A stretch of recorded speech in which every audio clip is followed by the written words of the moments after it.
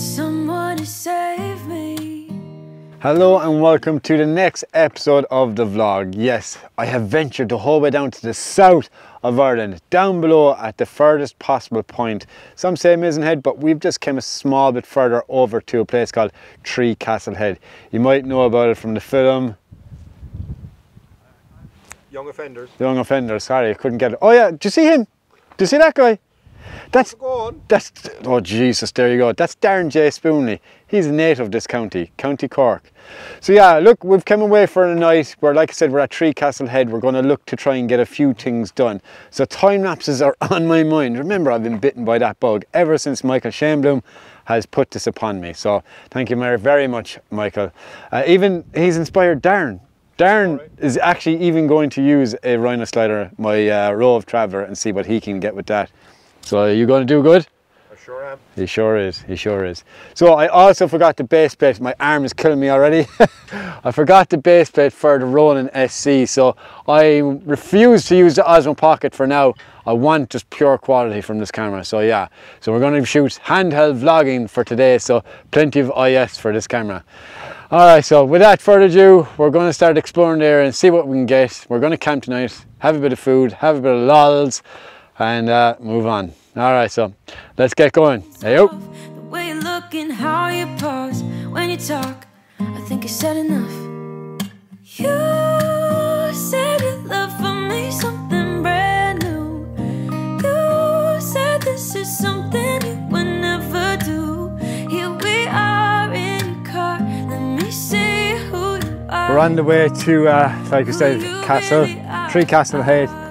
So we're walking up this kind of bit of a trail, and it's a bit of a hike up. I think it may be about 15 to 25 minute walk. I really don't know to be precise, but we're kind of heading in this kind of farmyard gate and up kind of a bit of a trail. So that shouldn't be too bad. I'm really excited now to see what's on offer, because I stuck the drone up there, and I'll show you this picture now because it's absolutely gorgeous. It's a pano from the drone. I think it's got like, I don't know, 180 degrees view, and it's got this singular island. It's just absolutely immense. So I'm going to stick that up now for you guys to see, and we're going to start making our tracks up through the trail. All right, let's go.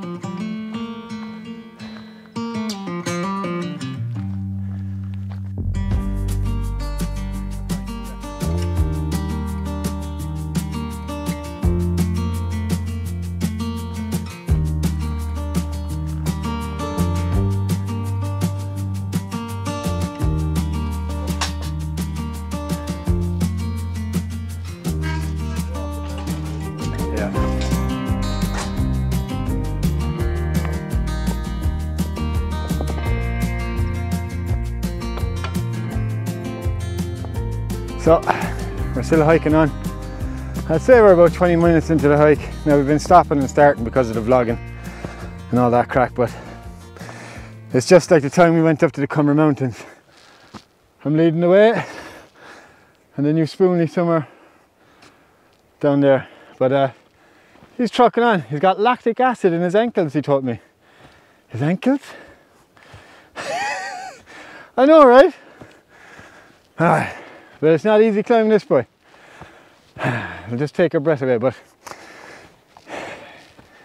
in one or two different ways. I mean, look at the scenery. It's just sublime. Unbelievable. Ah!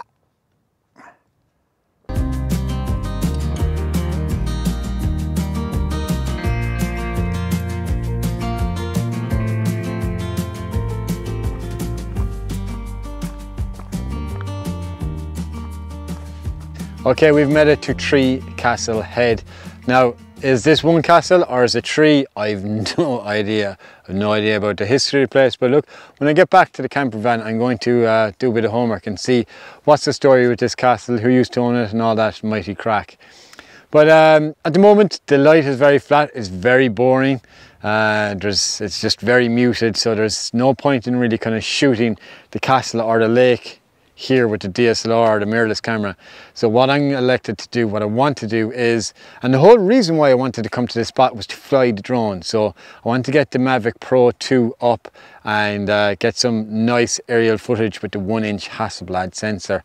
There's a few competitions that I've seen from online that I would like to kind of get into my portfolio, because the headland, the shape of it is absolutely amazing. And like I said, from that previous shot earlier this morning with the pano, the big massive thing, that was really cool as well. But this shot that I am going to be taking, it's not going to be pano, it's just going to be your typical 4x6 crop, and it's going to be really, really nice. Well, I hope it is. But like I said, the light isn't exactly the best at the moment, but look, it is what it is. I'm happy to be out. I had some good fun so far with Darren. So far, things could go bad, who knows. And yeah, taking in that sea breeze, man. It's just unbelievable. I love it. I love it. Okay, so we've got our first time lapse off to the races, and it's shooting at an incline of about 45 degrees. It's the furthest I've pushed this Rhino Slider Eva to the limits on an incline wise.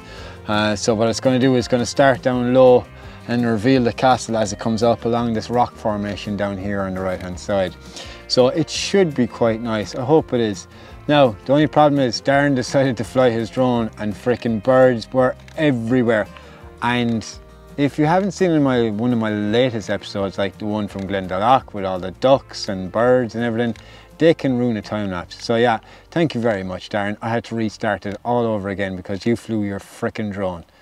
Anyway, that aside, I think I need to get my own drone up and get that shot that I'm looking for. I just wanted to get this off the races and get it going, and then worry about my own drone then from the headland shot.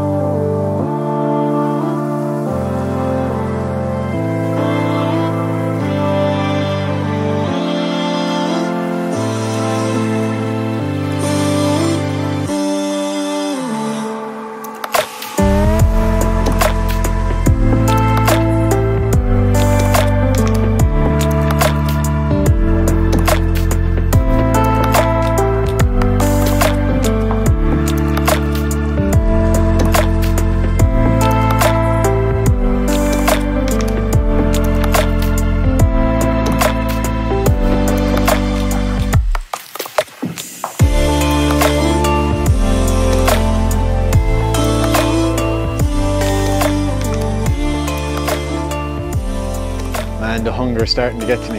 I am so freaking starving, it's not even funny. But I have another time lapse going again. Hopefully this one will come off. I'm experimenting with this one just a bit because I've normally kind of went for that kind of 1 second exposure as much as I can on the time lapse. But now what I've done is I've pushed it out to a 2 second exposure and an interval of 3.5 to 4 seconds. So the clouds should move a lot faster in this time lapse than my trademark would have been before that, where I like slow, fast moving clouds. Does that make sense? Probably not.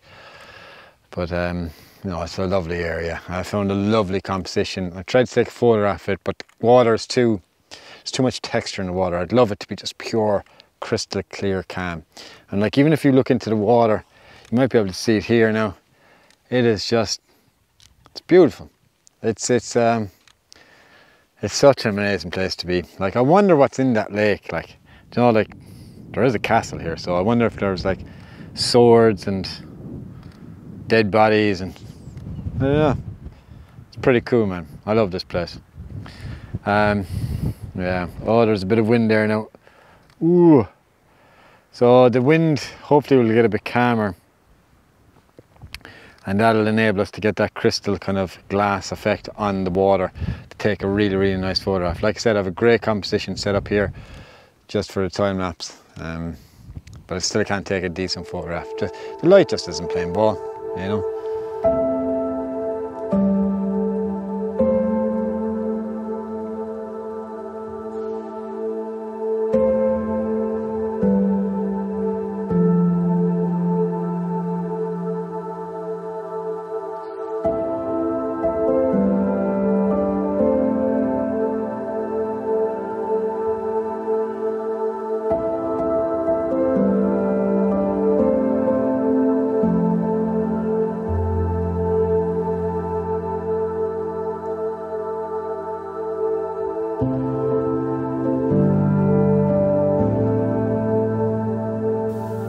Well, my time here at Tree Castle Head has come to a close. I might not have gotten the exact light I was looking for, but boy did I have a great time exploring somewhere new.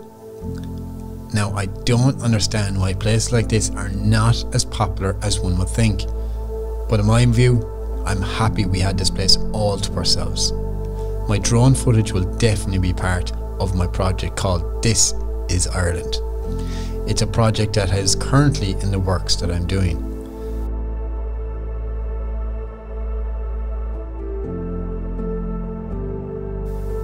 After the sun went down, Darren, Robert and I sat down to a small fire and drank a bottle or two. We laughed, we joked, we told stories till 2 AM and man was it fun. Sometimes these are the best times.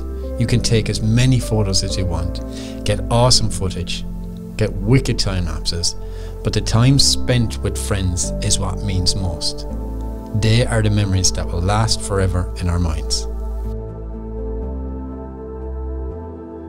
So I hope you enjoyed this episode. It would be awesome if you left a like, comment or even subscribed if you'd like to see more of this kind of stuff. And I'll see you next week. Ayo.